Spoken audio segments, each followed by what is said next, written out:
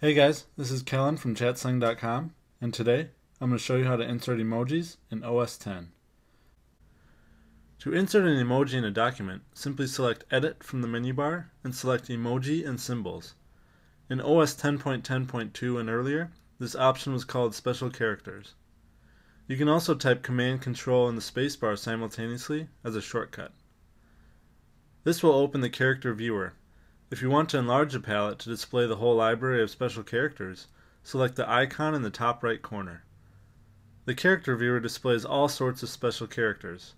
One of the special character options is Emoji.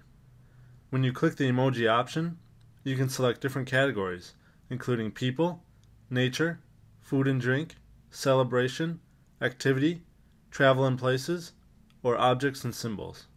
New in OS 10.10.3, you can select the skin color of specific people emojis. You can also add your favorite emojis to your favorites list for quicker access. Now, to add an emoji to the document, double-click the emoji and it will appear wherever your cursor is in the document. To insert an emoji in a web browser, say as you're posting on Facebook, click in the text field and open the character viewer. From the simplified view, you can insert an emoji with a single click. And that's it. Now you know how to insert emojis in OS X.